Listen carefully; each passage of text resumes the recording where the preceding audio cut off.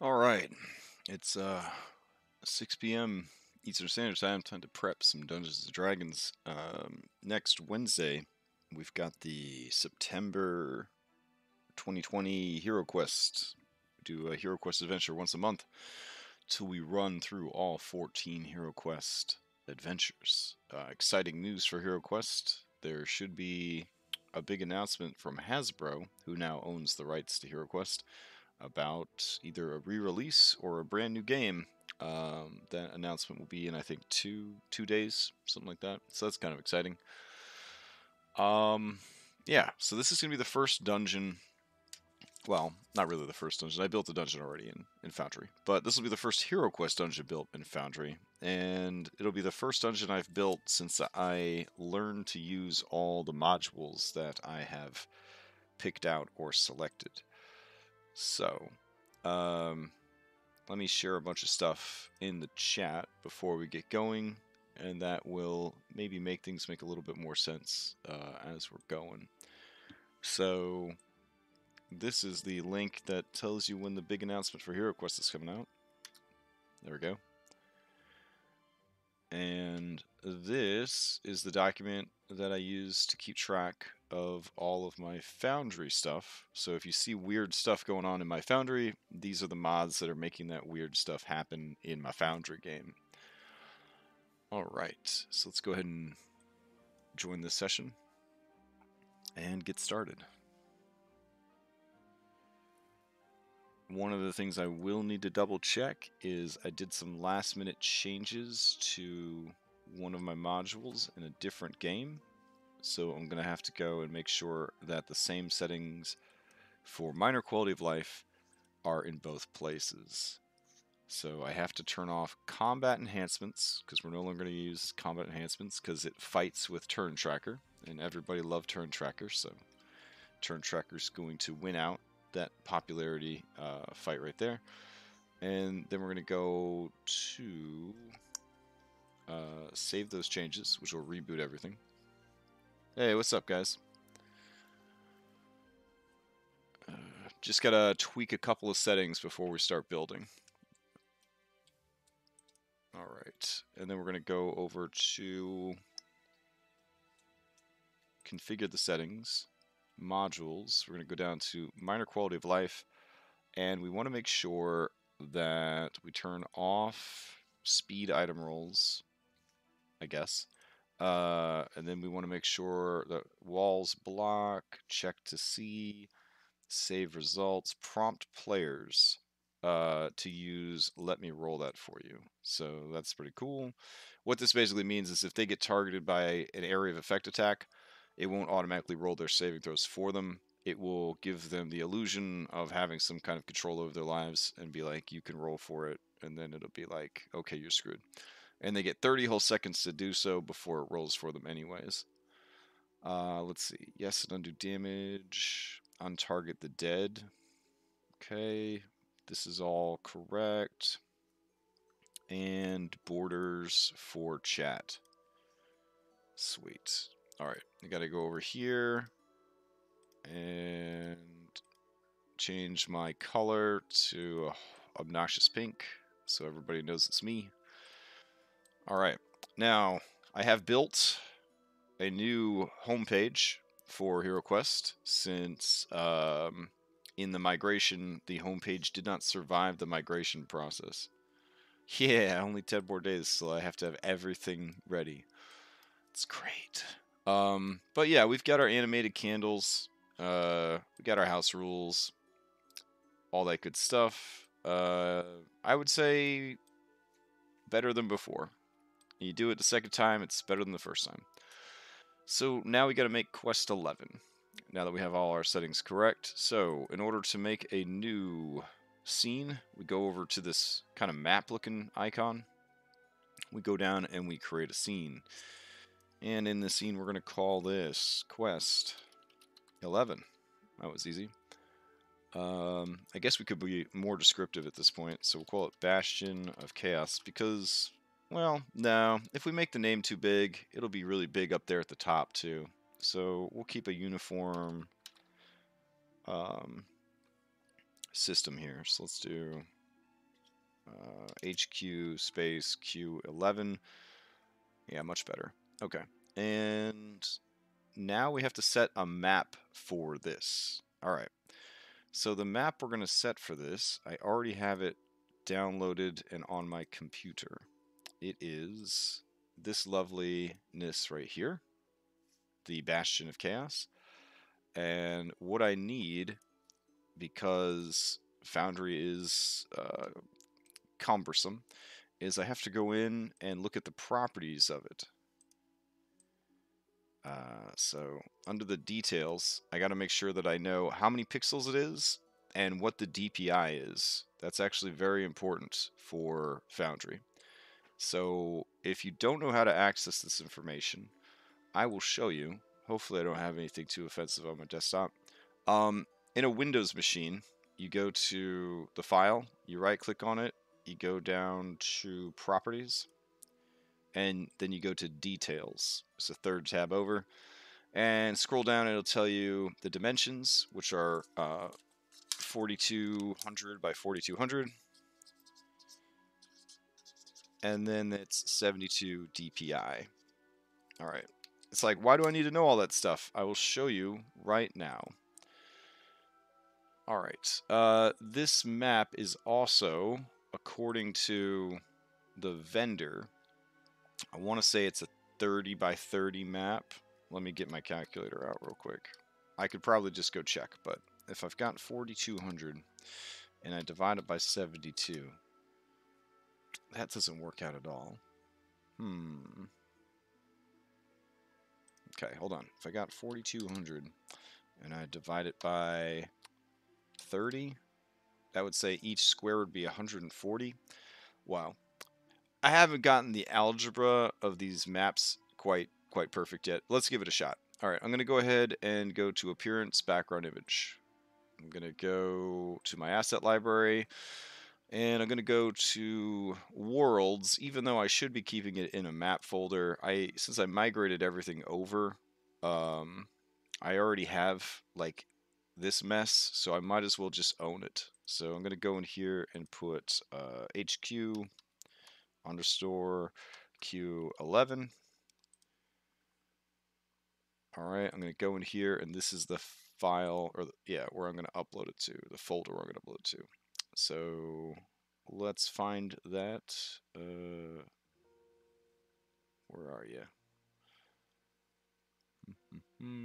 There it is. All right, I've chosen this, and it's uploaded. All right, grab it, select it, and it's good. Now you'll notice that it didn't adjust these numbers or anything. It didn't do anything useful or helpful at all. So I'm going to go ahead and update that to be 4200 and 4200. I'm going to change my background to be black. And then I'm going to go to grid size, and I'm going to guess that it's 140 because I don't know any better. And then I'm going to go down here and save it. Oh, wait. I'm also going to turn off Advanced Fog of War because I hate it. Alright, so I'm going to go ahead and save. And it's thinking, and it's thinking, and it's doing stuff. And maybe it worked, maybe it didn't. There's a good chance that it did. We got a thumbnail for it. Let me click on it up here. Alright. So here's the dungeon. It is hard to tell if the grid is the right size or not. Hold on. I'm going to go just check. I'm going to drag over a person. That might be the easiest way. Let's see. Alright. Oh, yeah. So Ragnar come out, spawn all them hit points. I'm going to say that this is not the right size. Okay. So, let's see.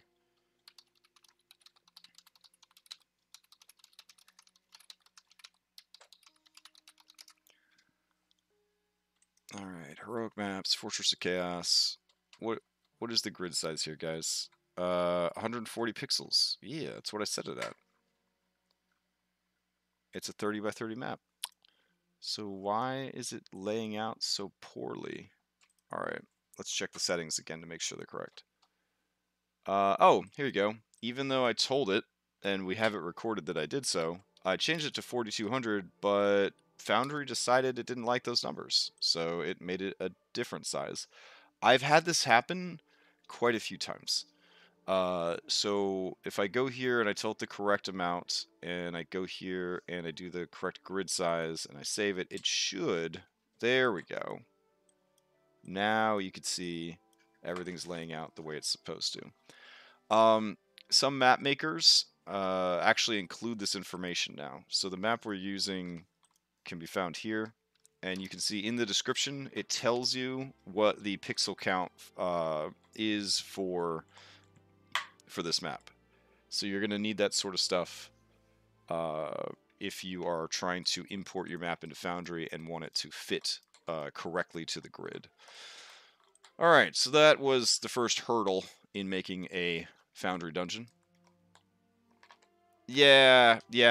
I don't think it's a Foundry issue. I should also mention that I am not 100% on just Foundry. I'm also using a service called The Forge, which is a hosting service that also... Can you guys hear that horrible sound in the background? Because that's my pug, and she's eating her a water bottle, and it probably sounds horrible. Hold on. I will chase her away.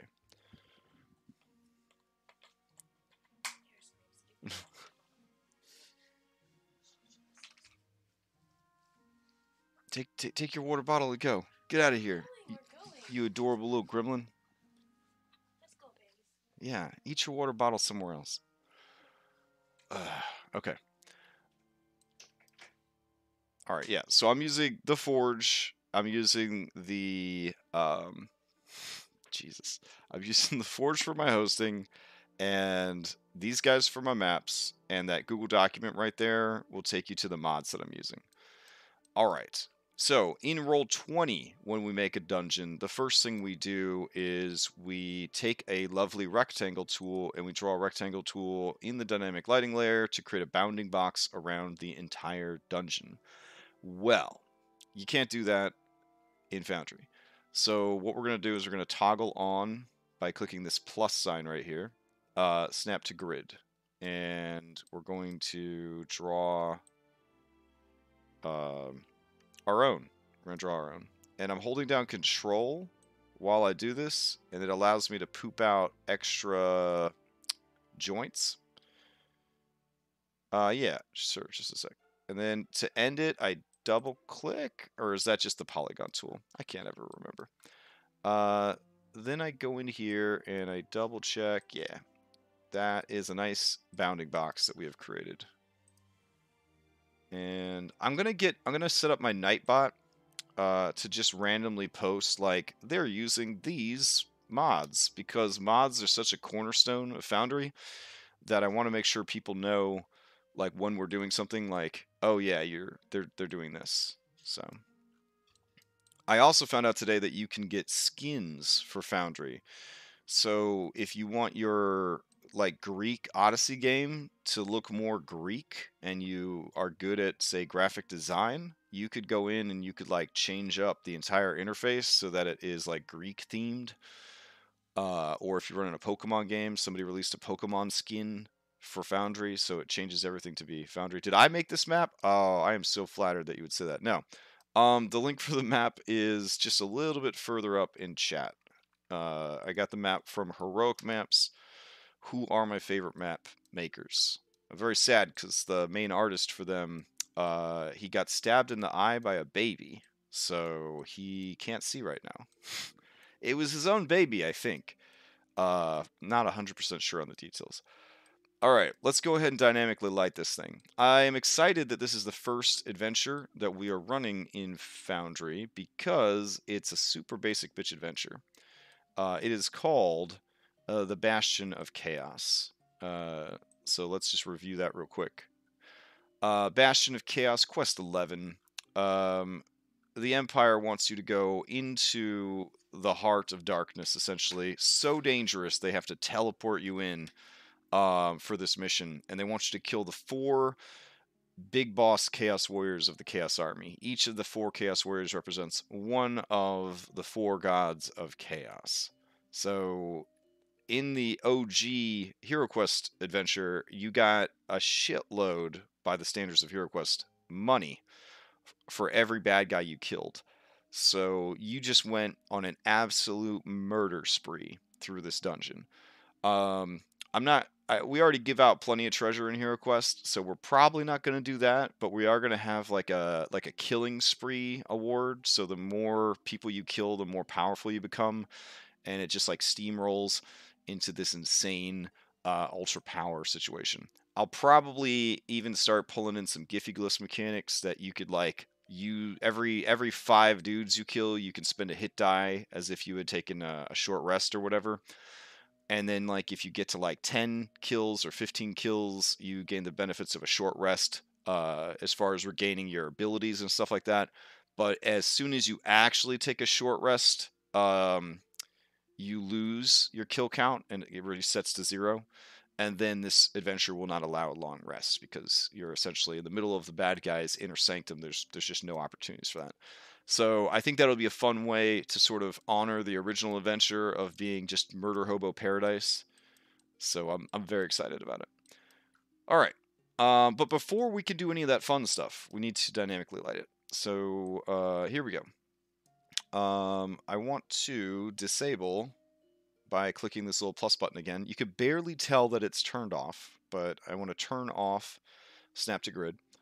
And I start drawing by left clicking and dragging. Then I start holding down the control key so that I will spawn more, I call them joints because it reminds me a lot of 3D modeling days when I would build joints for game models. So that's what I call it. Then to continue where you left off, I superstitiously hold down control, but I think it always wants to continue from where you left off anyways. Let me see. If I just start drawing again, nope. So you do have to hold down control to continue where you left off. All right. And I click that joint and I pull out and I keep going. Now, you do want to minimize the amount of joints you have in your scene. Every joint is another calculation that Foundry has to make for lighting. And per, the Foundry team, it is the number one way to kind of slow down your Foundry experience is to have too many independent joints on your lighting. So in this hallway, I zoomed way out and I just dragged that joint all the way down the hallway. So I have one nice big straight line rather than a bunch of smaller joints because that would have been unnecessary. And then holding down control, clicking on that joint and continuing, I draw some more. Now, what I love about the Foundry dynamic lighting system is I could just pick up those joints and move them around. So if I didn't put it in the right place or I didn't make it as long as I needed to, I can simply grab it and just keep going, which is amazing. All right. And this is another long straight away, so I'm going to zoom out, hold down control, click that joint, and go to the end of the hallway. We don't want to snap to grid here, even though we could, because we don't want to hide the edges of the wall. Players panic if they can't see the artwork for the wall. Yeah, I could. Mostly I do that out of superstition because I like to store things in the margins of my map. And if somebody was carrying a torch and they're miniature and they phase through the wall, something that happens in Roll20 all the time and something that can happen in Foundry, I don't want them to see everything that's living outside of the dungeon. So I still create a bounding box around my dungeons, even in Foundry. And I think Foundry understands that because the migration tool from Kakaroto, that is actually one of the settings on the Foundry tool, or the migration tool, is do you want to make a bounding box around your map? So yeah, I think boundary box is still a best practice if you are the kind of person who stashes things in the margins. All right. Let's see. Then we can go up here and we'll click. and start a new line. Oh, whoa. Ah, that was weird.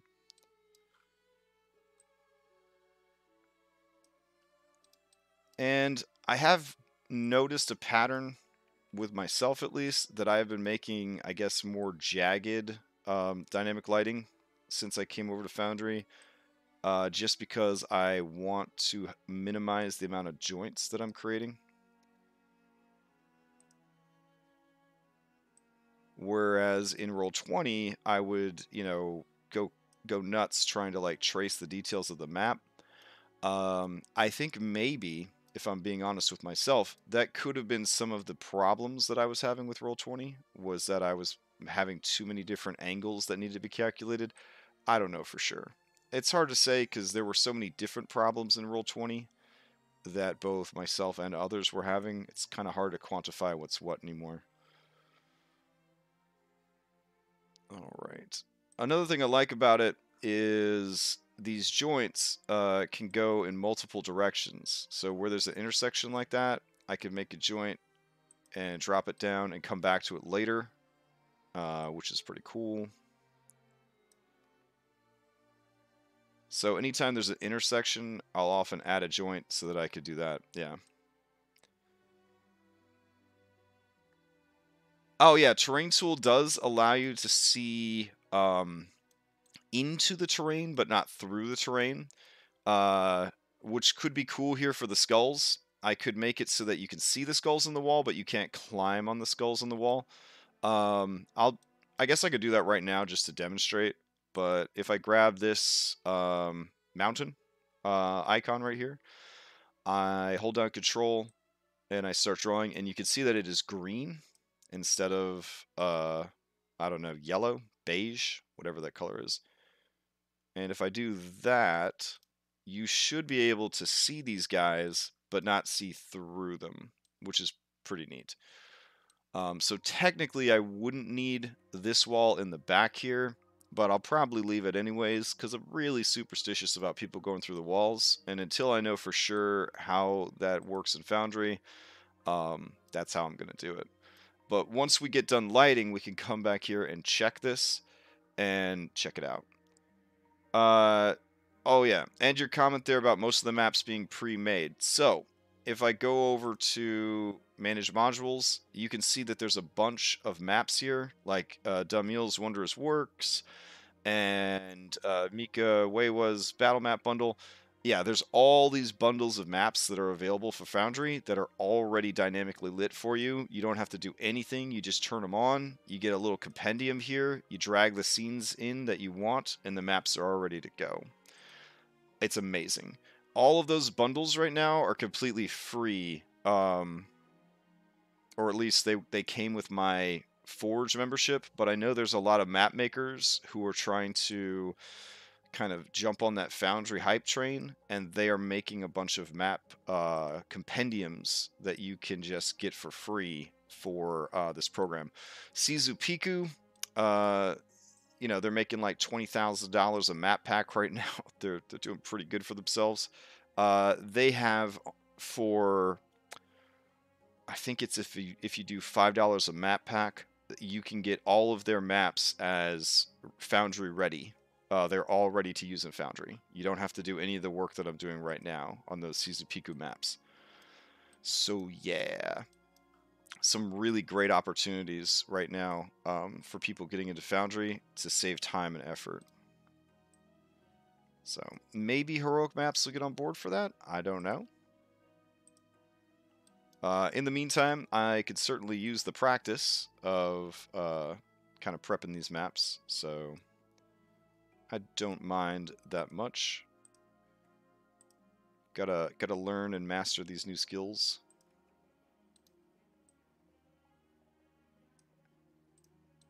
All right. Let's see. We'll just keep going. Oh, and see what just happened there? That is an issue that happens quite a bit. You think you're starting a new area, and it's like, wouldn't it be cool if we continued from this joint over here? And it's like, no, that's not cool at all. And I think that's just a known issue that they're working on in Foundry. Yeah, Dungeon Draft, there is actually a mod that will auto dynamically light your dungeon.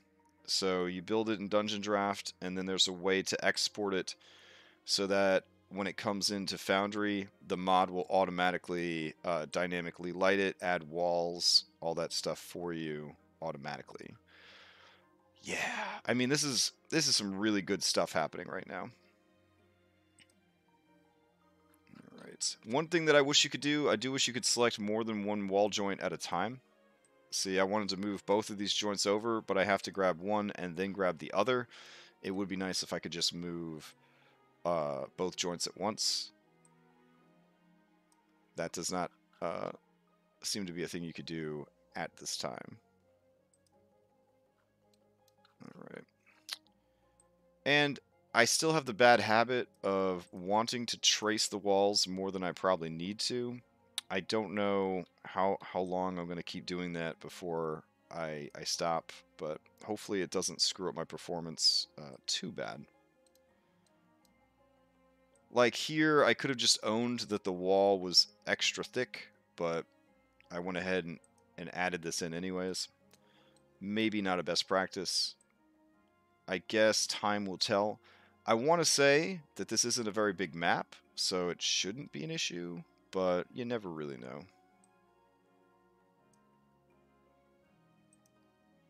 And I have butted up against some performance issues so far with animation. It is much better for animation than Roll20 was, and there are some really, really great mods that allow animation that do not hurt your resources, but straight up like animated stuff, WebMs and MP4 files that you use for maps and stuff. Those are really cool and they do work, but there is certainly a limit to the scene. Like you can't just animate everything. Eventually, people are going to have some issues running the maps. But I really like how adaptive the dynamic lighting wall tool is. I think it's great. And it's one of those things that you have to remember this program only became publicly available in February, and it's already amazing. So over here, this is going to be an interesting thing. We've got this cell. So I'm going to make the cell invisible so that you can see through it, right? Because you'd be able to see through a cell. But you can't walk through it. So that's what the invisible wall does, which is pretty neat. Another thing you could do is you've got this gate, this prison gate, and you wouldn't be able to walk through it until you opened it, right? But you would be able to see through it. So what you could do is, while you're on the wall tool, you could select the door, or the piece that you want to be the door. And if you double click on it, it brings up the settings for the wall, and you could just say that it is a see-through door and update it. And now players can see through it, but they can't walk through it, but they could open it, but as a DM, I can lock it. So now I have a locked see-through door. It's very, very cool. Alright, but we're not doing doors yet. Let's finish doing the walls. So, let's see. Got some more over here.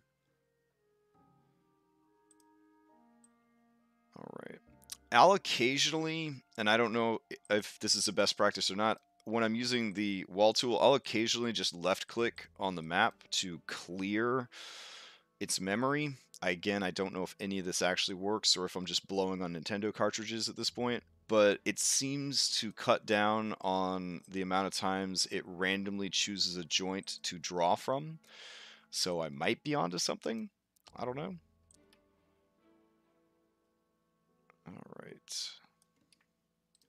And then if you want to terminate what you're doing, you can always right click and that will terminate whatever line you're doing and not drop a joint, which is cool. All right, so over here we got some battlements. We'll just do something like this. There we go.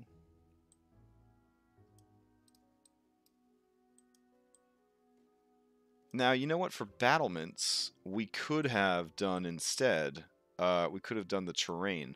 So what we could do now, since I already drew them, is we could select them all as a group, double click on one of them, and then we could change it so that it is limited perception, which will make it into a terrain wall instead. And you could change the whole group at once, which is awesome. And then I could actually grab all these at once and kind of move them so they're more in the center, so you get that terrain effect from both directions. So you could see, you'll probably be able to see most of this without too much interruptions. We could test it, of course, once we drop some minis in here. All right, let's see. Regular walls is just this weird hamburger. So holding down Control to drop extra joints as we go. Trying to make nice straight lines whenever possible. Alright. Zooming back in. Holding down Control, clicking on the joint that we want to start from. And I am zooming in and out using my mouse wheel. I'm not holding down any keys to activate the zoom. I'm just using the mouse wheel and it zooms. I don't know if that is from a macro, or not a macro, excuse me, a module or not. It's hard to keep track at this point. That's why I post all the mods that I'm using, so that if you're trying to do things the way I'm doing it, those are the mods that I am using.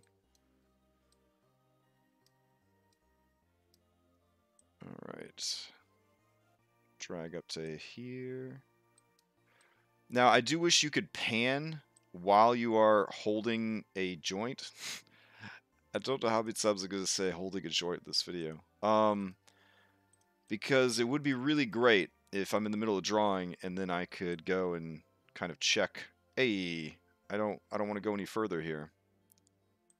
All right. Here is a secret door, so this is a great opportunity. So I can just draw a normal wall and keep going. And then I could grab this and just tell it that it is a secret door. Now, one thing that kind of sucks about one thing that kind of sucks about secret doors is that when you are DM, they just look like a normal door icon. There's no way to know that it's a secret door. You could definitely lock it, which is a good idea, because you don't want players to accidentally open it. Though I guess accidentally opening a secret door is kind of on brand for a secret door, so that's sort of immersive. I'm not 100% sure I want to lock secret doors now that I think about it. Yeah, you know what? Let's leave them unlocked. I think that'd be kind of cool. But what you do want to do maybe is go to your marker tool and just draw like a big old S or something. And then put that S on the GM's layer so that you know it's a secret door. Journal note. That's way more classy. That's way more classy. I'm just going to put a big pink S that I drew with a crayon. But your idea is, much better and cool too. I will take note of that. All right, let's keep going. So I'm going to hold down Control to continue from where I left off. All right, and we'll go to about here, and we'll drop way too many joints. There we go, and we'll keep going. All right, this one's going to be a pain. There is no good way to make circular things. They are working on a new type of wall called an arc. An arch? Yeah, I think it's called an arch. And the arch will, sort of like if you've done any vector work in like Illustrator or even in Photoshop, when you draw one of these, you can then bend it, right? You can make it a bendy line. That's what they're going to do to handle curves. So I am pretty excited. What the hell? Where did that extra... What the... Where are these extra drops coming from? That was weird. Okay. So yeah, you won't have these clunky N64 low polygon curves in, I guess, the next update for Foundry. They're going to add curves in there. Oh, you can mouse with the... Let's see. All right, I'm going to have one of these guys. Oh, yeah, okay.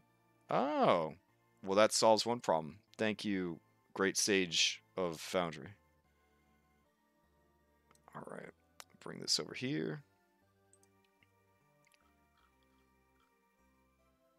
Yeah, I think we'll just let this one be a big, thick wall at this point, because I'm getting tired of making walls. I will say that I am a heck of a lot faster building walls in Roll20, though. A heck of a lot faster. And I'm sure this is just one of those things that the longer you do it, eventually it will be no big deal. But for now, I feel very slow. Very, very slow. I am tempted as well to not do my doors separately, but to actually just draw the doors now that I know I can go back in and change them. Because I feel like it would be better to have a solid wall someplace than to forget the door entirely. But again, I'm still trying to figure out the best workflow for me, for Foundry, so on and so forth. So I think I'll leave some of the doors blank, and I'll draw some of the doors, and I'll see which one feels better when it's time to add the doors back in.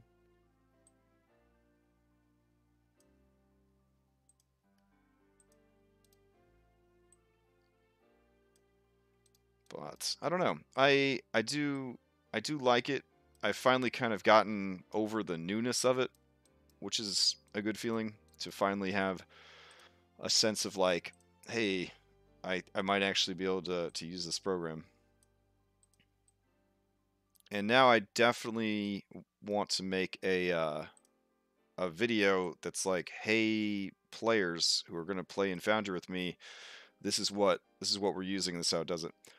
The left side, why have the two sets of walls and not one in the middle?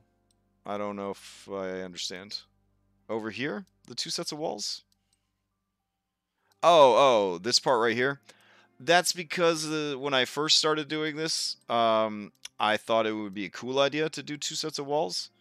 And then I was like, that's going to take fucking forever. So I decided I would just do one set of walls. It's organic. It's an organic process. Yeah. Again, I'm just figuring this stuff out. I think I don't know if there's really a right or wrong way to do it. I mean, the less joints is best, is all I've heard so far. There we go. Aw. It just died. Oh well. But the thing is, if it's real bad, you can just move the dots around, which is amazing. I mean, I've had entire maps in Roll20 where I forgot like a secret door, and I had to, I had to go and delete everything and start over. And it would just be like, oh, whoops, and you'd go and you'd just grab that piece of wall and you'd move it, and you'd be like, now it's good. It's a lot more forgiving.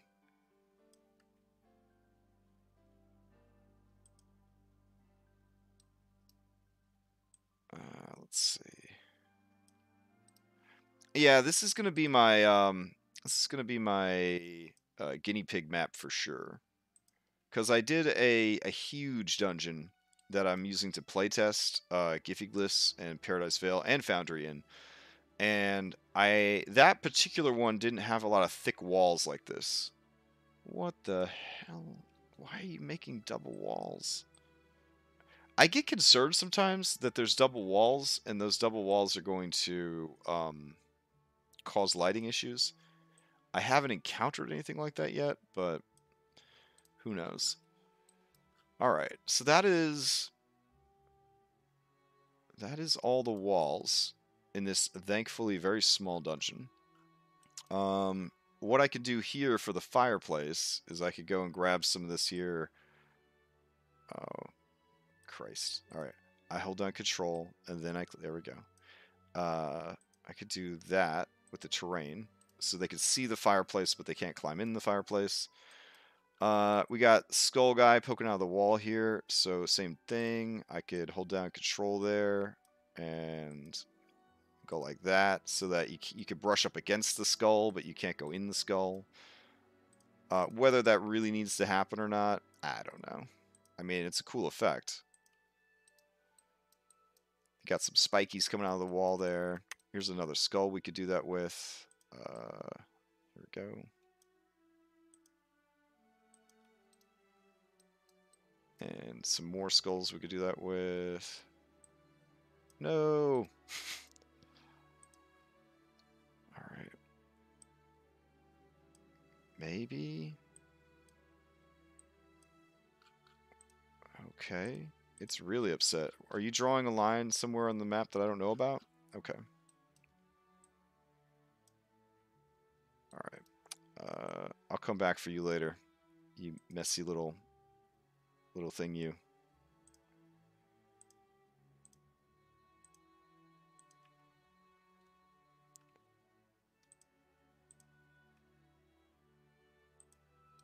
I also wish there was a way to add a joint in the middle of a wall. So like if I wanted these guys to all connect, I'd have to go back there and move it, sort of deal. But that's not really the end of the world. Let's see. No, wait, what? Normal. There we go. And we'll get rid of this. Cool. All right. Okay, all this is looking good. All this is looking good. Now, we got to add some doors. So we'll go to the door tool. We'll go here. And we will add a door. Oh my god. Nope, that broke too.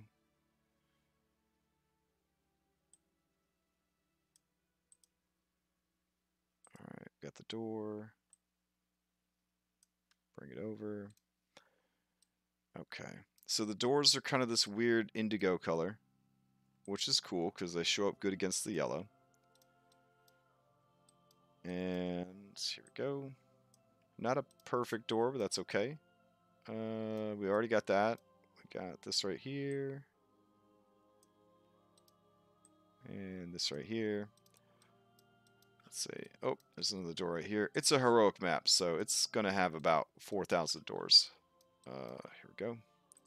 They have one that's like a desert, and it's just sand, and there's still like 14 doors. So I don't know how they do it.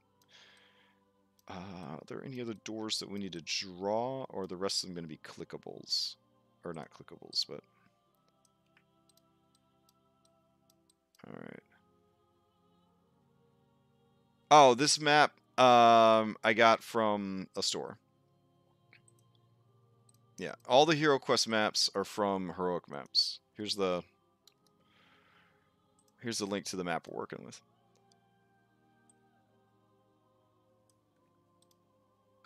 Alright. So I think I drew all the doors that needed to be drawn. Now I can just go through and double click and just label them as doors. I don't know which feels better. I think... They're both equally tedious in their own ways. But I think, honestly, it's probably easier just to go in and click on them as I go. Let's see.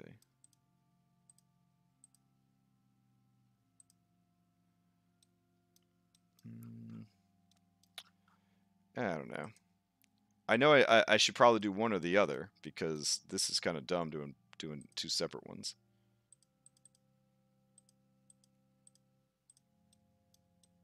Here we go.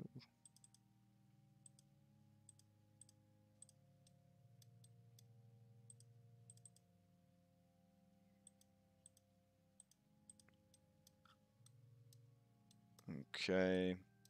Door, door, door. I do like how they really stand out, though. When I'm zoomed out, I can see all the spots where doors should be. So that's really good. Door, door, door. All right. We are dynamically lit. We are dynamically lit. So now that we have the walls in place, we should put down some light sources. So there's a number of ways we could do this. One is we could create torches, like we do in Roll20. You have an actor. The actor is a fire graphic or whatever, and then it has light associated with it, and that's pretty cool. And I think I already have those ready to go. So let's see. Create a folder. Call it templates. Not 10 plates. Templates. There we go. And we'll make this folder orange. I just make the folders colors because I couldn't do it in Roll20, so it feels pretty good to be able to do it over here. And then I have a folder called my multiverse. I want to say that I have torch in here. Nope, I didn't think to put my guys in that folder.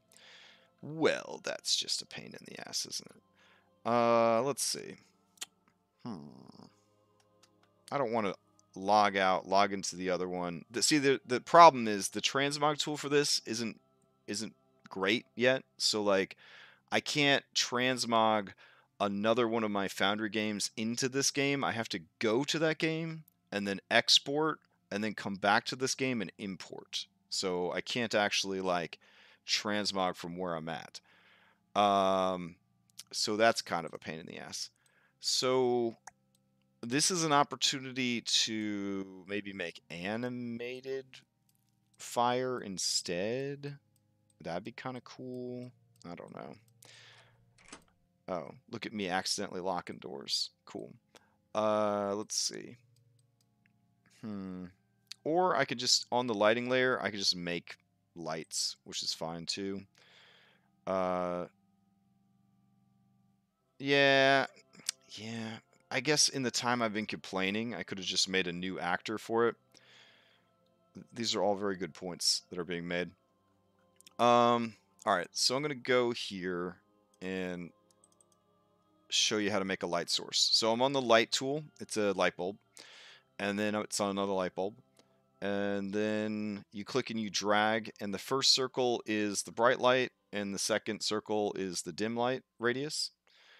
And what you could do is there's this mod called Dancing Lights, which is amazing. And if you enable it, you can enable fire. And just the default for fire looks pretty dope. So I like using that for these things. So this brazier, I am just going to select it, and I'm going to copy it, and we're just going to paste it onto every other brazier in the dungeon. Now, in order to not have these snap to the grid, I am holding down Shift before I let go of the left mouse button, and that ensures that when I drop it, it drops in a decent spot. There we go. Otherwise, these will snap to grid, which I don't know why you would ever want your lights to snap to grid, but that's the setting. Oh, shit. All right. Well, I don't want to have to change the setting over and over again. I thought the default for fire was already good, but I haven't set up a fire light in a while because I was using my actors. All right. So, dancing lights config, grow down to fire. You want to enable dim blur. Otherwise, you're going to get a hard line between the bright light and the dim light. Thank you for that reminder before I populated the entire dungeon. All right. Okay. So those settings should be good. All right. The dim radius will fade with the bright. Note that the... Well, I guess I kind of want that too. All right. Man, how fancy do we want these lights to be? All right. What? God damn it. Okay. So I'm going to bring Sir Ragnar over here. And why can't you see, Sir Ragnar? That's because your token doesn't have vision. There we go. So yeah, as Sir Ragnar, you could see that's the That's the flickering of the fire. I actually don't think that is making light far enough. So let's go in there and change that.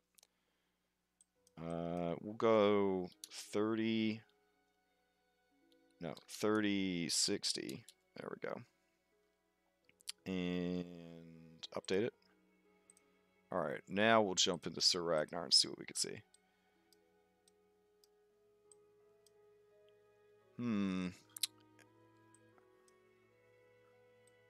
Still getting a weird effect there.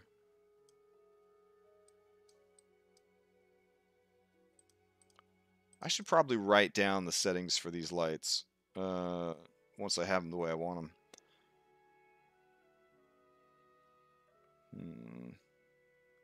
Alright, let's see. Lower the fire movement a little bit, and then I guess I will turn down the dim radius fading. See how that looks real quick.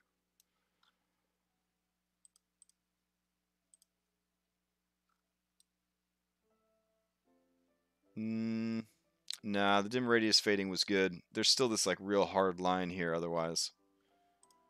Alright, so let's go back to the lights. 20 and 20 for blur. Okay. Let's see.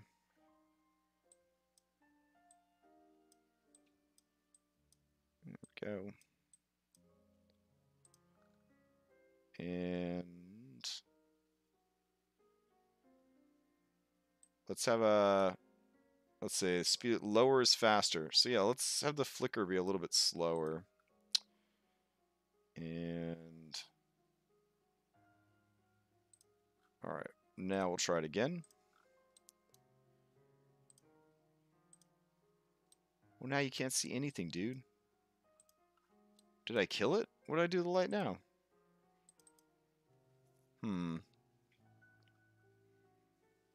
Oh yeah, there's also this really annoying thing with with dancing lights, is that when you are using the mouse wheel to go up and down, if you mouse wheel while the cursor is over something with a slider, it will actually affect the slider.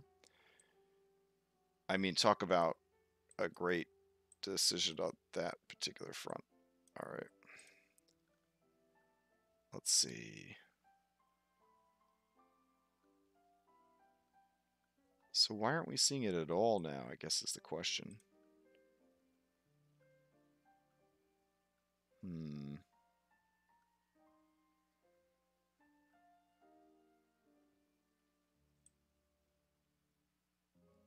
Oh, it must have gotten turned up because of me mousing over it. Okay. Alright, we'll try again. There we go. The torch module, I didn't feel like I needed the torch module because I had dancing lights. So, I don't know. I mean, you can't have so many modules. I know there's people that have like 80 or 90 modules, but I'm trying to avoid that. I like how that looks. If I drag him out of the darkness, he can see the darkness, and the darkness kind of continues down the hallway a little bit. I'm going to go ahead and say that that is good. All right. So let me go here and then grab this brazier and then populate it for the whole dungeon. All right. And I really need to just make actors and make sure they're in all of my global compendiums, because I don't want to have to set this crap up over and over and over again. So I need to have like a whole compendium folder that is just full of lights. So I don't have to keep setting up the lights over and over and over again. All right. Let's see.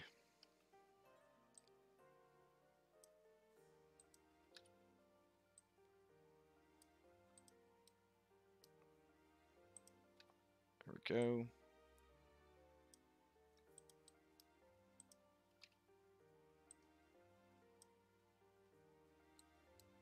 Man, there's so many of these.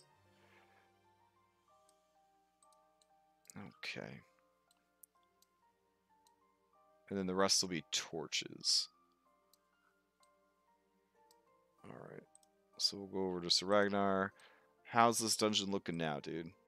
That's good. It's like lit, but it's not like too lit. Yeah. It has kind of a sooty, dirty quality to it.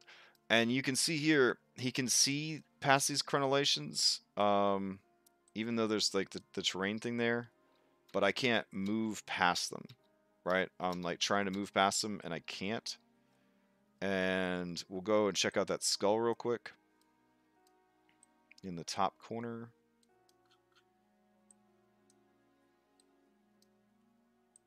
Right, so there's these skulls, and I can see the skulls clearly, but I can't move into the skulls. So that's pretty cool. Yeah, you can, it affects lights on your actors as well. So if I wanted that's the thing, I had actors built already that were like torches and fire and all that, but they're in my other game, and I didn't bring them over to this one. But yeah, here I can't climb on the skulls, but I can see the skulls clearly, and you can even see that the skull starts blocking line of sight. That's how the terrain works. It's really good for like trees and rocks and things like that. So, very cool. And I love the look of the dancing lights because you can see the opacity changing as it dims away from the lights, and you can see that slow flicker of the fire, combined with the fact that you could zoom so far in Foundry. It's so immersive compared to Roll20. I really, really like it. All right, let's build some more lights here. Let's see, in this beautifully well lit dungeon. All right, so we're gonna go into this torture chamber, mad science room, and so at the bottom checkbox of the dancing light setting, there's a button that updates all lights of the scene. There's also a button that makes it a default lighting setting. Oh, that's hype. Okay, and then what? I would just change the specific light's distance, I guess, to keep the same fire effects on everybody else. Yeah, I could see that actually working pretty good. Well, shoot. In that case, I could just take this bonfire, put the bonfire here, and then go into this bonfire and lower it to, what, 4020. And that would really be the only change I needed to make. But yeah, I could go down to the bottom here, set as the default setting for lights, and then if I needed to, I could update all the lights here. Alright, so that's a much smaller light source. So I could copy that, put that there. Oh, thank you. And then I could put this here. And there we go. And I could put it... Okay, here are the other torches. Now these torches, I guess, could be even smaller. Yeah, because they're like little wall sconces. So what we'll do with these is we'll go in and we'll make these 3015s. Same deal, so it's a little bit smaller. And again, we're just using the shift tool to make sure we have better placement control.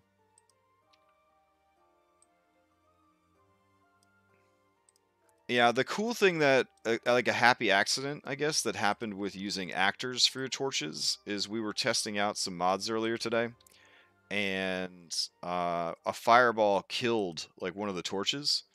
But we thought about it, and that's kind of exactly what a fireball would do, right? Like a fireball would just burn out a torch. So I did think it was kind of neat to have your actors, or have your light sources be actors in the scene, because with some of the mods that you could use in Foundry, you could inadvertently blow up like a light source with like one of your spells, which would be kind of awesome. All right. And then we got this armory over here. Nice. Okay. Now, we're way behind schedule for building a dungeon, by my own personal standards. Normally, I can knock out a 4-hour HeroQuest one-shot in 90 minutes. Because I've been using Roll20 for so long. But here you could tell that I'm still dynamically lighting things, and I'm already at like the hour mark.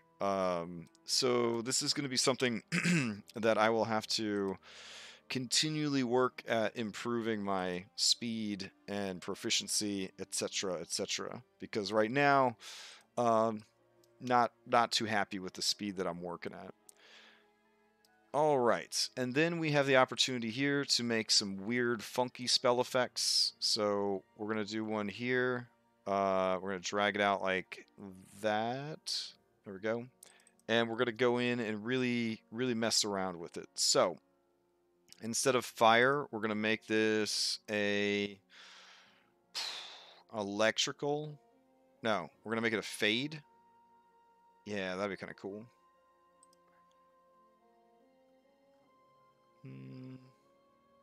Nah, let's make it blink. Okay. And then we could have it switch between a couple of different colors, which will be kind of cool. So we'll do hideous lime green, and then we'll do like an evil purple. And then we'll do what would be another great color to put there? Purple, blue, maybe like a sickly kind of orangey color. There we go. Some real Halloween shit going on here. We could lower the fade. There we go. Okay. Enable dim color animation. Dim the lighting color along the light, particularly use of having a blinking light turn off. Okay. I think all of this should work. Let's see. Do not change the alpha of the blink light, only switch between the colors. No. There we go. Alright, so we'll drag Sir Ragnar into this summoning chamber and see what he sees in there. Oh my god. No, you're going to have a seizure. Oh my god, hold on. Don't look. Don't look. That's not good. Alright. Why is it doing that? Okay. It must be the timing. Speed. There we go. We want it to be real slow. Real slow. Okay. Alright, let's try again, Sir Ragnar. Nope. Now we're like, eat at Joe's. Eat at Joe's Diner. This is also not good. God damn it. Alright. We're learning. It's fine. Everything's fine. Let's see. Lowers faster, so we want it to be slow.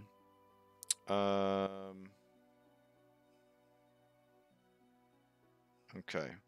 And then maximum fade. Maybe like that. This. Okay. We could probably lower these quite a bit.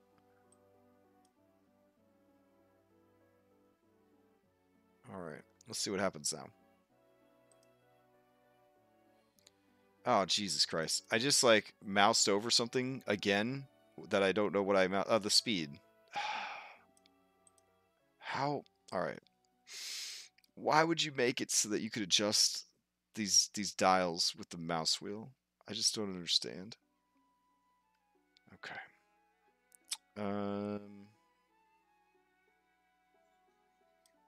Alright. Let's see what happens now.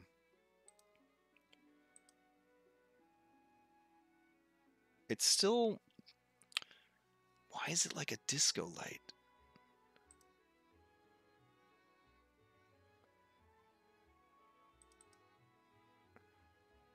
Alright, let's see. I have one of these that looks really, really good that I worked on, and I don't want to think back and imagine how long I worked on it, but I must have worked on it for a really long fucking time to get it to look good. Maybe it wasn't a blink, though. That could be the problem. I think it was a fade. Yeah, that's got to be what it was. Alright, and I'm no longer using the mouse wheel to go up and down, so there's at least that going on. Alright. Let's see if this solves the problem. There we go. Now it's spookily changing colors. Okay. Much better. Yeah, so that, you know why it was blinking? Yeah, because we made it blink. Yeah. The timing on some of your comments, guys, it's amazing. Because, like, I feel like you're being sarcastic to me. Because, like, I figure it out not looking at chat, and then I look over, and it's like, oh, yeah. Okay. So, that actually looks pretty damn cool. Alright. So, now the dungeon is dynamically lit, and it has walls, and it has a secret door. I think we're ready to populate this shiz. So, what does this dungeon have a bunch of? It has a bunch of traps. What did I not learn how to use today? A mod that specializes in traps. It's called Trigger Happy. It allows you to create traps that are triggered by your players walking into them or onto them. So I might actually do this as a two-parter and come back and add the traps after I learn Trigger Happy, because I think that would be pretty damn cool. Alright, so what else could we put down in this dungeon in the meantime? Let's see. There's a lot of traditional monsters. A lot of orcs, femurs, goblins, and then there are the 4 boss Chaos Warriors. So, I did already figure out who the 4 Chaos Warriors were going to be, and I did already find, yeah,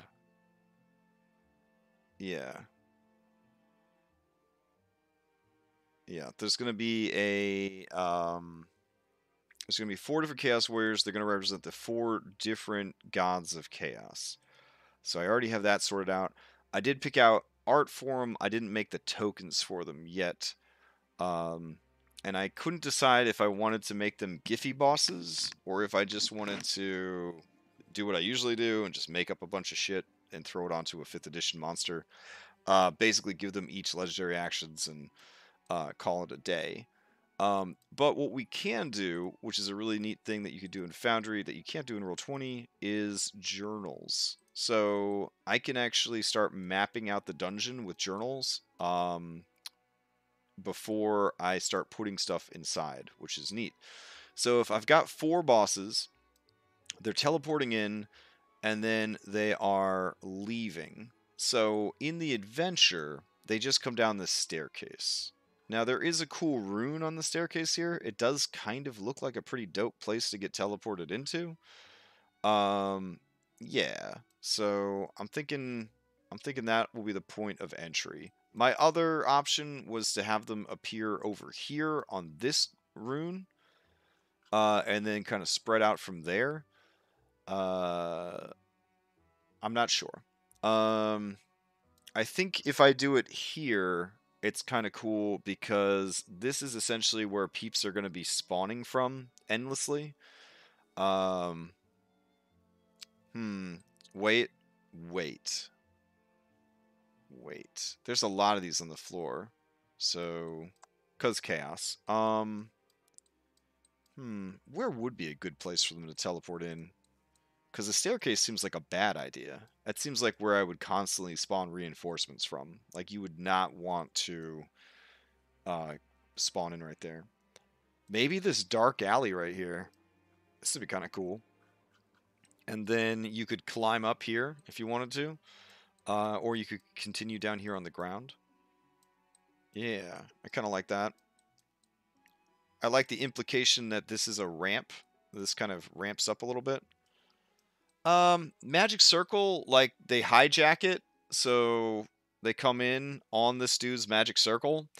That would mean the first encounter of the adventure is fighting the person of magic, because I was going to have the champion of Tzeentch just be in this room working their dark magic.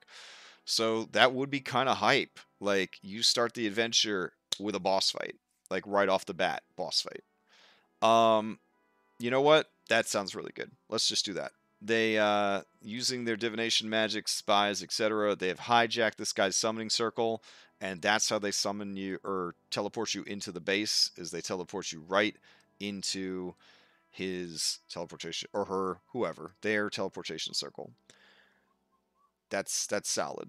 All right, so we're gonna call this say point of entry and champion of Zeech.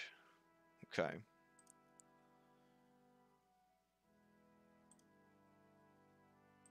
So I'll just drag that right there. Cool. So they teleport in here, and this is also, I guess, where they can leave from when all is said and done. They come out here, they see this vast expanse that leads down into the Underdark. It would be super cool if some kind of hideous creature could eventually be called up from the depths here. I'm not sure what, though. Maybe endless swarms of fire bats or something. Something horrible like that would be kind of cool. So I'm just going to put potential spawner. Keeping in mind that the more stuff they kill, the more powerful they're going to get, and anybody who's played any amount of video games is going to know that they could just sit here and build up their combat multiplier even higher before they go and tackle the rest of the dungeon. Okay. And I like how you can like mouse over these and be reminded what they are. Oh, it's so nice. All right, so we need 3 more bosses. 3 more bosses. So the other 3 are Nurgle, who is a thing, and he is the god of disease. So his champion's about poison, disease, that kind of stuff. Then we've got Slanesh, which is the chaos god of sex, debauchery, low willpower, giving into temptation, all that stuff. And then there is Khorne, who is the blood god, the god of murder and slaughter and all that stuff. So I kind of feel, I feel like, oh my gosh, the next time a person would fail their 3rd death save, they could have that die. All right, I will write it down. Is this just for HeroQuest or is this for any of my games?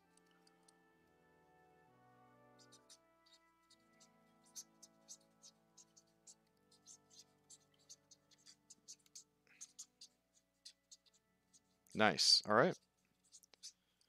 Because Sunday Group might need it. I don't know. They've got some tough stuff coming up. All right. Looking at what we've got here, I feel like Slanesh, they might be into like murder porn dungeon, right? Like they might be into like torture dungeon type deal. So I feel like it wouldn't be far-fetched for them to be in charge of like torturing prisoners. But where would we put? Oh, okay, here's an alchemy lab. So this could be where the Nurgle person is located at. And then I'll be honest, I feel like Khorne would have the most followers amongst orcs and goblins in the old world of Warhammer. So I feel like Khorne would be the dude that gets to sit on the throne here. So now the interesting thing is, based on where we started them, they exit this door, and right away, there's the door to go fight the champion of Khorne, like right off the bat. This dungeon could be done essentially in any order, which is a little bananas. That's not necessarily a bad thing, though. Yeah. Okay. I don't have a problem with that. So let's do this. We'll create another entry, and we'll call this Champion of Khorne. No, not of porn. Of Khorne. There we go. Okay.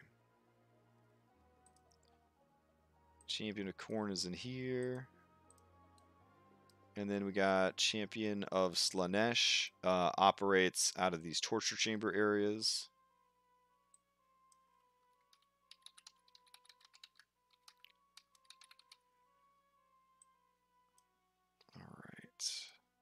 go.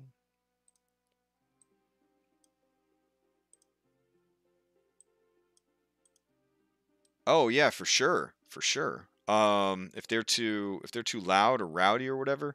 Now, here's the thing. I like the idea of Korn having like a bunch of dudes in his feast, like in here having like a feast, essentially.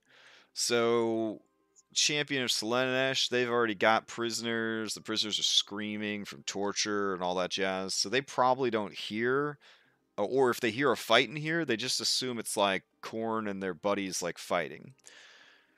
Same deal. If they hear a bunch of screaming from this room, these guys are probably going to think that this person is just having a really good time at work torturing people.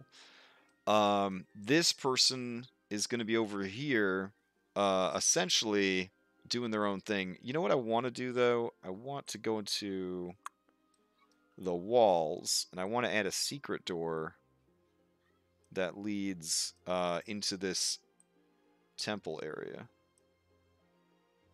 So they have two secret doors in this room. One that leads to this gargoyle and one that leads to this secret area.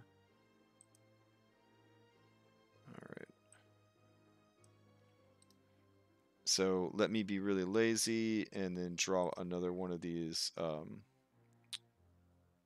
ugly S's. There we go. Yeah! Alright, cool. Okay. So that works. All right.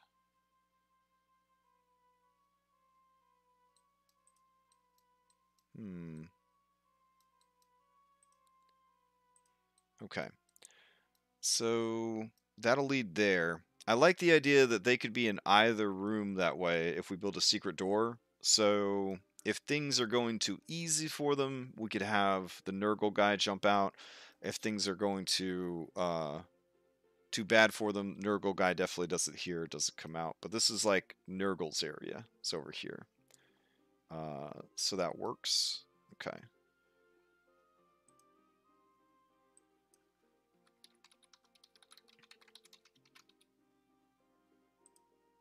All right. So we've got this champion in Nurgle. Yeah, it is Warhammer. So it's old school Warhammer. So I think even before Bretonia and all that kind of stuff, like the old world, when the races of good were trying their best and chaos was still trying their best to keep control of everything. It was the darkest ages, essentially. I'm not a huge lore buff for Warhammer, but it's the simpler times of good versus evil. Anybody that wasn't working for Chaos was essentially a good guy by default because Chaos was just that bad, sort of thing. All right. I guess if I had any complaint, it would be... No, I think the layout for this dungeon is pretty good. I think starting in this room isn't necessarily a bad thing. And if we look, we kind of did it right. We've got a Chaos Warrior in the big room with the table. We got a Chaos Warrior in this room right here. Nope, you don't need to do that. Thank you, Windows. We got a Chaos Warrior over here in the study, and then we got a Chaos Warrior over here in the weapons area. So instead of in the weapons area, we have them over here in the torture area. But we kind of got them almost all in the same place, so that's cool. All right, what does the adventure mention that we should not forget? Let's see. There is an armory. The first hero who searches for treasure will find a shield. This shield is exactly like the one described in the armory on the cardboard platform. All the other weapons here are unusable. That makes sense in the best fortress that they have for their whole fucking army. But it is a board game, so I guess it is what it is. What else we got? The gargoyle appears to be a stone statue that does not move. But the treasure chest is a trap. If a hero searches for treasure before the trap is disarmed, the gargoyle will spring to life and immediately attack. If a hero disarms the trap first, he will discover, be told by you, that what would have happened if he had searched for treasure. The gargoyle cannot be harmed until it has either moved or attacked a hero. We'll be flexible on that one. And then what do we got here? This Chaos Warrior has a magic sword. Whomever kills the Chaos Warrior may take the sword as its prize. The sword is the artifact known as Orcsbane, and it is explained on the matching artifact card. Now, I always thought this was kind of jacked up because, like, this guy, everybody's an orc. Like, so your boss has a sword that's good at killing orcs? That feels kind of messed up. But as I got older and I actually got a job, I realized how important it is that your subordinates know that you have a weapon that's good at killing them. And this is why the Champion of Khorne is the boss, because he has Orc Slayer. I also realized after years of DMing that what greater weapon for a Chaos Warrior to have than one that he had taken from a Champion of the Light. So Orc Slayer will of course be a dope-ass sword that was used by Champions of the Light to fight orcs, and now it is in the hands of this Chaos Warrior, and the Chaos Warrior uses it to instill fear in their own minions, and also to stick it to the good guys. I have your sword, nanny boo boo. So that's what's going on there. So this could be an opportunity to use the create magic item thing, because there's a module for making magic items. I can't rightly recall how it works though. Let's see. Crap. Alright. Let me go and check my tutorials real quick. Let's see. Magic items. Here we go. Makes magic items. It sure does. Give me the instructions again. Alright. Install it. Once activated, a new tab named Magic Items will be available for each item. Okay, let's see. Adds the ability to create magic items with spells or feats. Cool. Where am I making these magic items, though? Create actor, NPC, vehicle. Let's see. I think I make it on the actor themselves. So I need a Chaos Warrior. Alright. So let me go to Core Monsters, Chaos Warrior. We're going to duplicate this Chaos Warrior. And we're going to call this Chaos Warrior the Champion of Khorne. Alright. And this Champion of Khorne is going to get a lot of steroids, so don't worry about them at all. Let's see. Features. Inventory. Add new. New loot. Okay. No, I don't think this is how I did it. Let's see. Where is this new tab to make magic items from?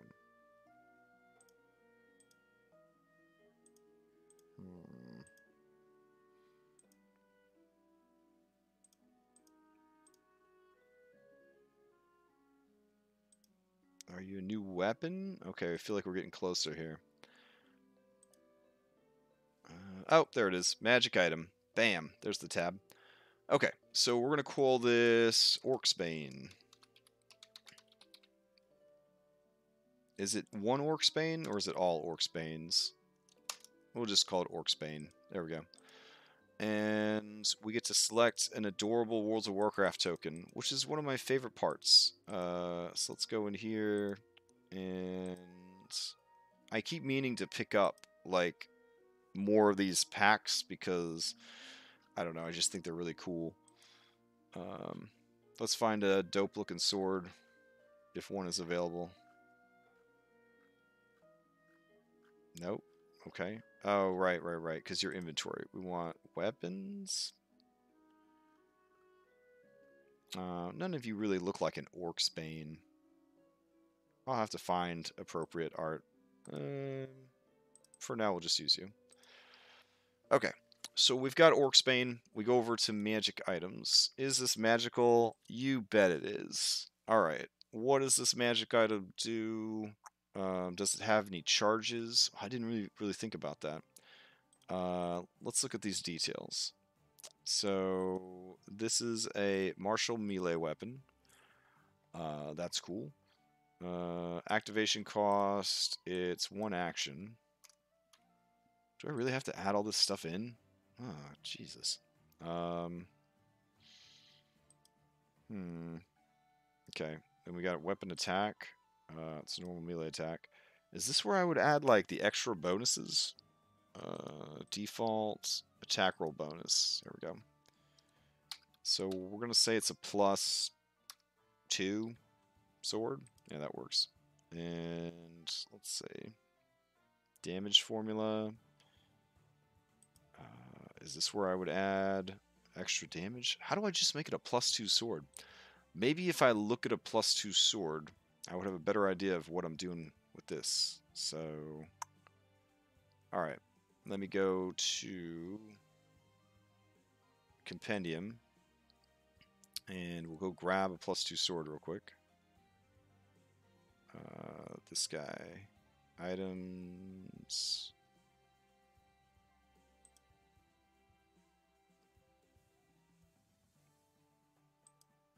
Alright. +2 weapon. Is that as good as we get? Alright. Drag this in. Oh, you're just down there? Okay. Alright, what about a Draconic Longsword? What does that look like when we get under the hood? Okay. It's versatile. It has no bonus to attack rolls. It has no bonus to damage rolls. Ugh, this is terrible. Is it a magic item? It is, but not in the way that you're asking.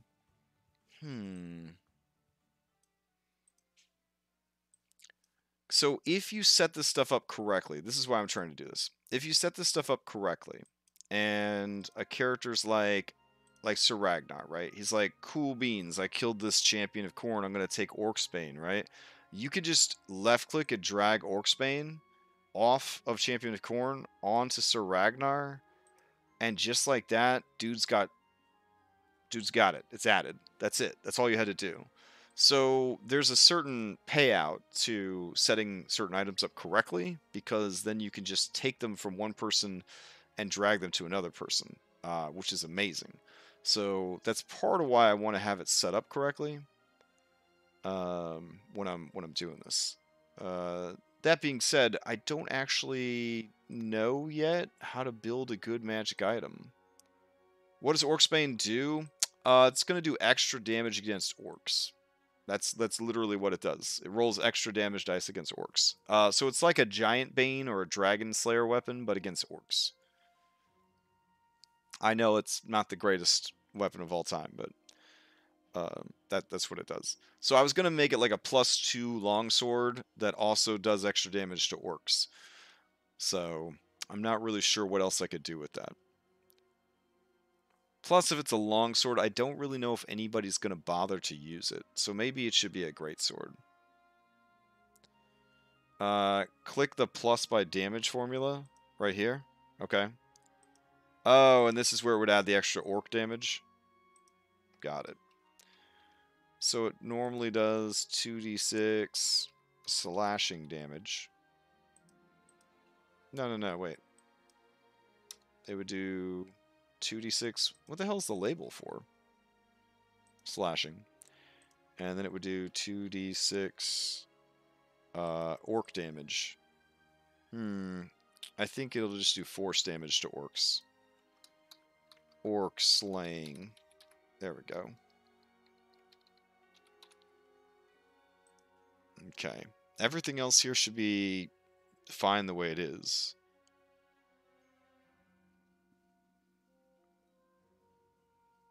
Oh, yeah. Label put on orcs. Got it. Okay. Um. Okay. And then I could also give it. Oh, you know what'd be cool?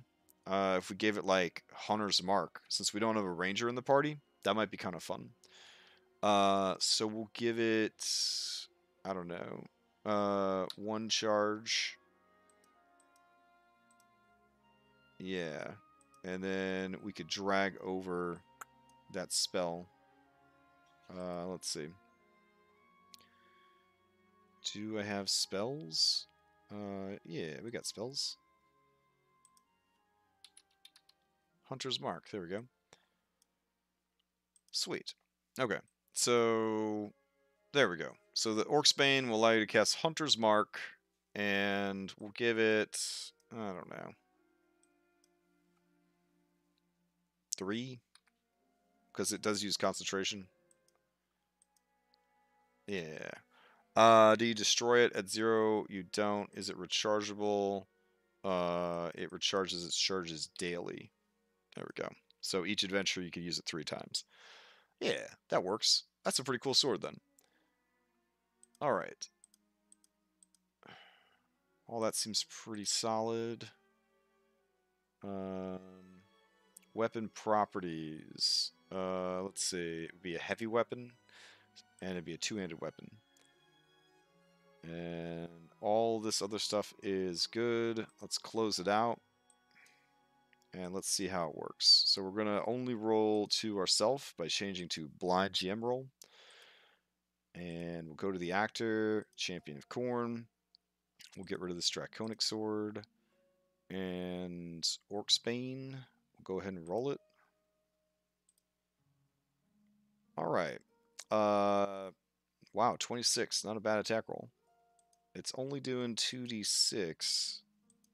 And an extra 2d6 orc slaying. So what are we missing here on this weapon? Let's see. Damage formula. It should be adding strength, which is the default. So why is it not adding strength? Ability modifier is default.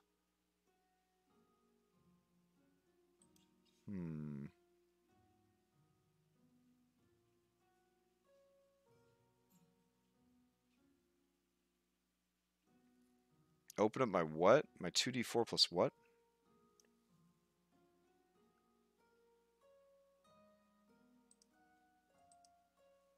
Let's see.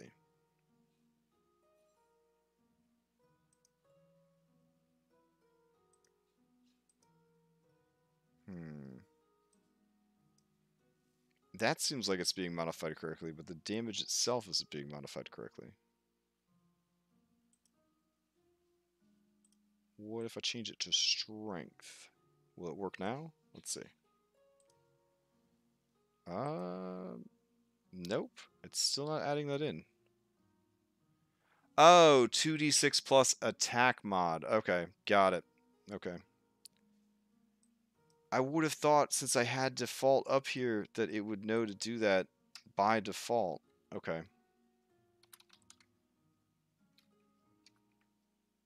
Oh, but then it wouldn't make sense if it did it by default because then it would still apply it to the orc slaying also. I get it. And then to make it a magical +2, we add another +2 to it. There we go. All right. Now we have a magic item that actually works. So go ahead and click that. Now it's doing 17 fucking damage. Oh my god. That's much better. And then all these bonuses to attack. Excellent. Okay.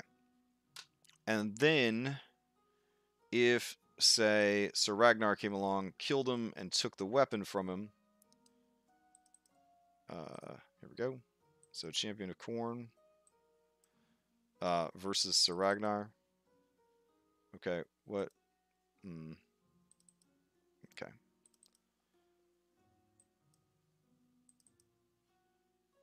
Alright, and then he died, and Sir Ragnar took his sword. Sir Ragnar now has Orc's Bane. Sir Ragnar could roll on it. And it suddenly does, yep, more damage because he's a stronger guy, plus the orc slaying damage. Beautiful. Okay. Does it need to be attuned? It does. It does. Otherwise, well, yeah. I mean, a weapon that strong should probably be attunable since it casts magic and stuff. But since it's so specialized in that it only really hurts orcs, maybe we won't make it attunable. That would be kind of cool. So, I think we'll just leave it as is. Because a giant slayer in D&D does not actually have to be attuned. And that is, yeah, because it's such a specialized thing. All right, that works. So we have it lit. We have the treasure that we're supposed to have for the dungeon. We have the bosses chosen. Let's see. So anything else in this adventure that we're supposed to have? Chaos Warrior with a magic sword. Wandering monsters are Famirs. And there's just a buttload of orcs, goblins, and Famirs. And they all carry different values when you kill them, plus the gargoyle. On, yeah, I think that's that then.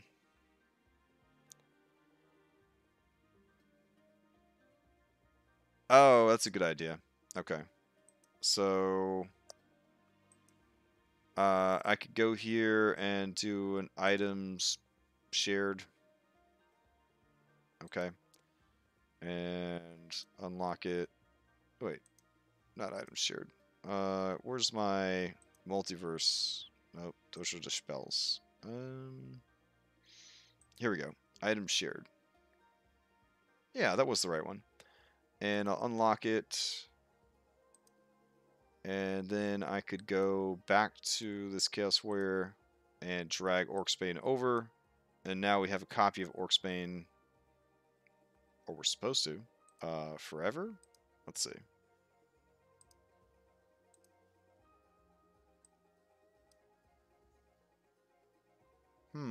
That's kind of weird.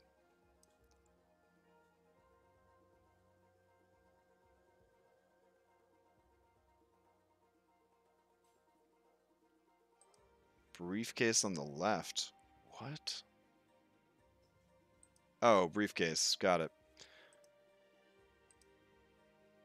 I have yet to actually use this items tab. So I have to drag it here to make it an item.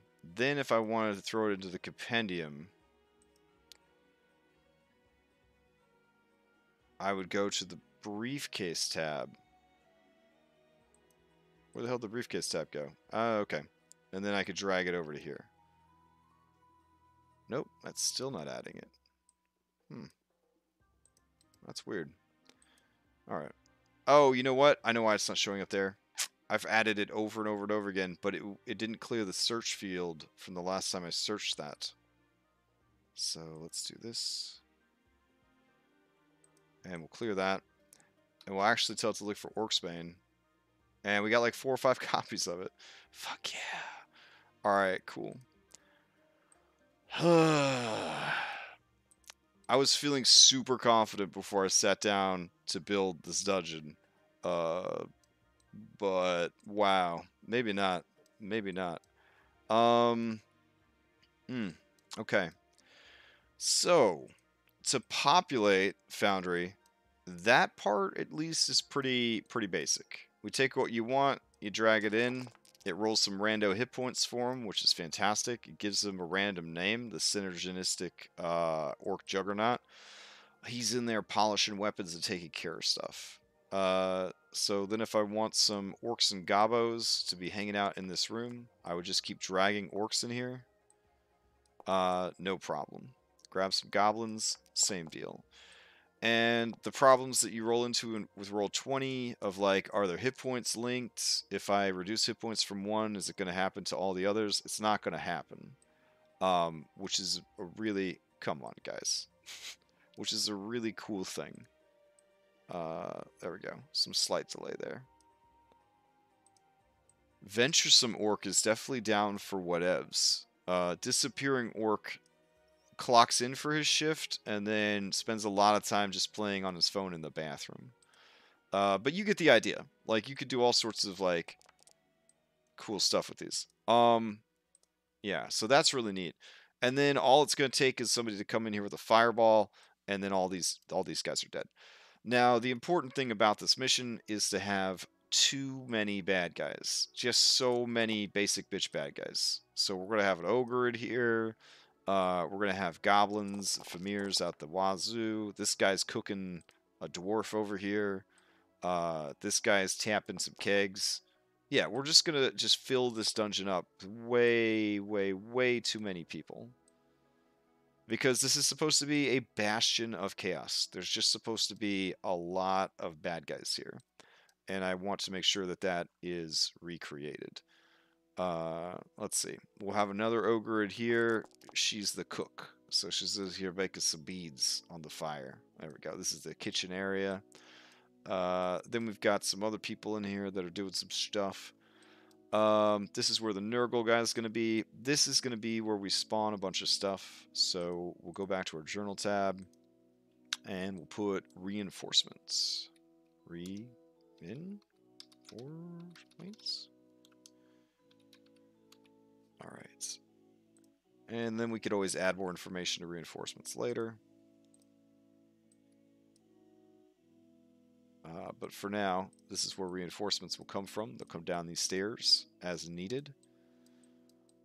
I like this pointless outer wall. I don't know why. I really like it. Let's see. We'll have a Shrine to Chaos here, where you can get blessings from Nurgle, or any of the 4 gods.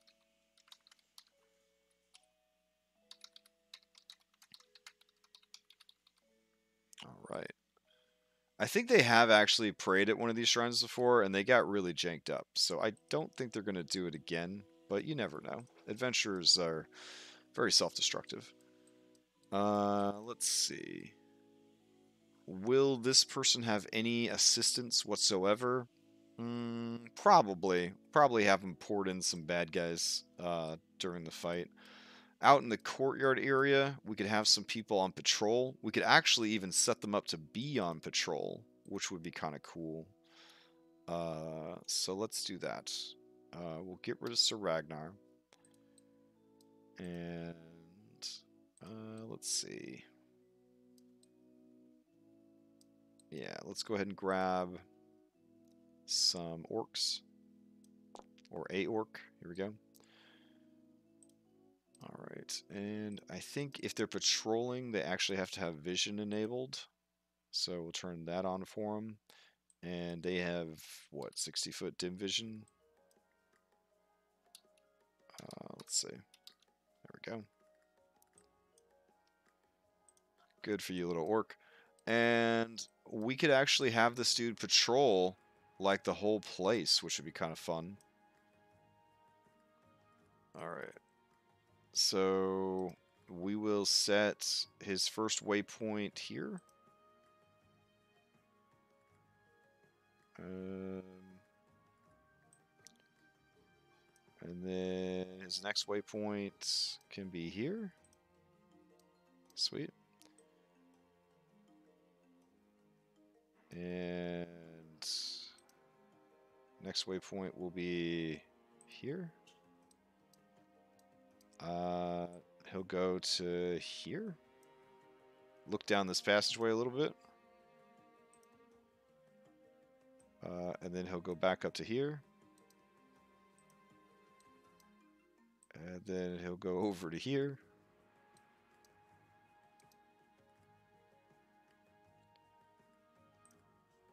Maybe he'll walk up to the edge. That's inviting. And then he'll go down to here. And then we'll have him go to here. And here.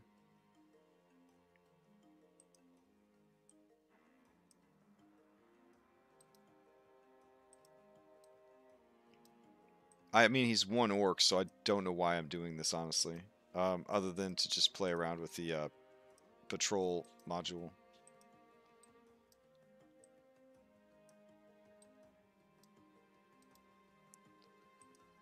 All right, and then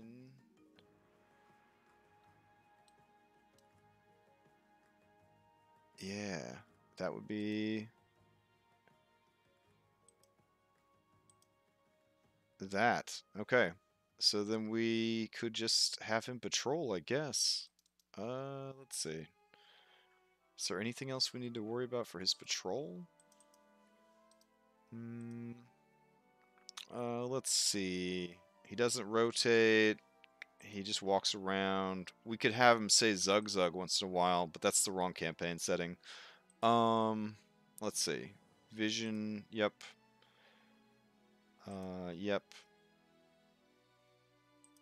Okay. And then he'll pause the game when he sees some people. And that'll be fine. Alright, and then we'll go ahead and have him start his route. Okay, kind of jump down the battlements, that's fine. And he starts patrolling the dungeon. He goes down here, he looks around. Okay, heads back up. Oh, heads over here. He looks down there, that's cool. Oh, so cute. I don't know. It's kind of neat. There was an adventure way early on where they had to escape from prison. It would have been kind of fun to set them on patrols, and then they had to sneak past the patrols or whatever. Now, does he jump down or does he turn back around? Oh, he turns back around. Nice. Okay.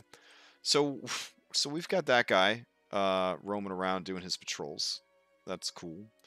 And then we can throw some more bad guys in here.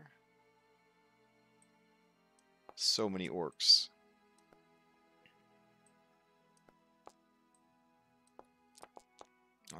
Maybe another orc juggernaut. There we go.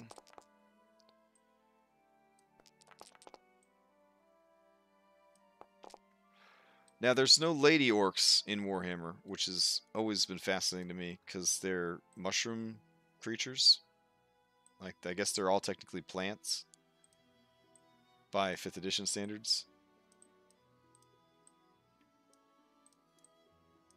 There is a certain amount of lingering that happens when you go to select like a new token, where it'll still be selecting the other token. We don't want to lock the ogre up in their kitchen. That's not very nice. Alright. All that works pretty good. We'll throw a couple of goblins down at the bottom of the stairs here. Cool. Alright. Let's see.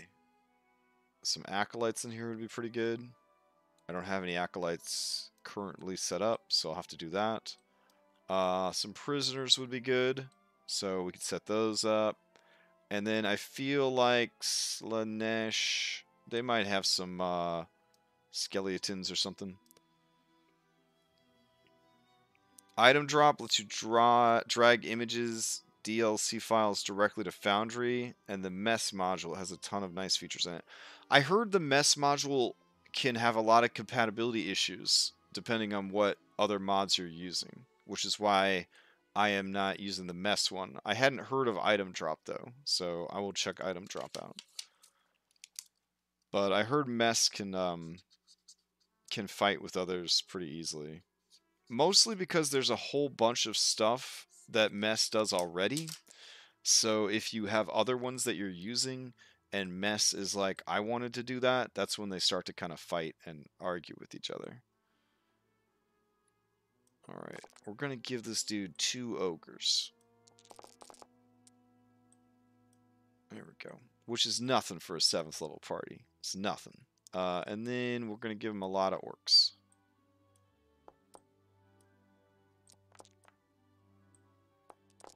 But I do like that all the orcs have different hit points. And different, like, different adjectives. And different numbers. So I can keep track of all the different orcs of the dungeon. And I also like that in the corner of my peripheral vision, I see this one orc just slowly and ponderously making his way along his route through the fortress. That means a lot to me. Alright. So Slanesh, they'll have some Famirs working for him. In here. There we go. And a few goblins, because goblins in this setting are extra nasty. Not as nasty as Famir, but still pretty nasty. Alright. Sweet. So what I would need to do then is stat out the 4 different bosses, get those set up, and then the tokens for them, and then pretty much done. One thing I am missing is I miss my treasure decks, so I'm not 100% sure how to set up decks. I know that you can, because I see that there's a playing card deck right here. So I probably could just migrate over the decks, I guess, from Foundry. Sorry, from Roll20, like the treasure decks that I like to use. But I'm not sure how you randomly pull a card out of a deck. So I have to look up and figure out how decks work. God, every time I do something with Foundry, I end up with like fucking 10 more things that I have to do with Foundry. Alright. And then we still need to add traps. So we need to put some traps in places that the bad guys would know about them, but the good guys would not, to sort of add to the what the hell factor. But yeah, overall, we have a functional dungeon here. If I had more, I guess, infrastructure set up on this particular Roll20 game, not I keep calling it Roll20 game, on this particular Foundry game, if I had my compendium set up correctly, if I had more monsters set up, it would be a little bit easier.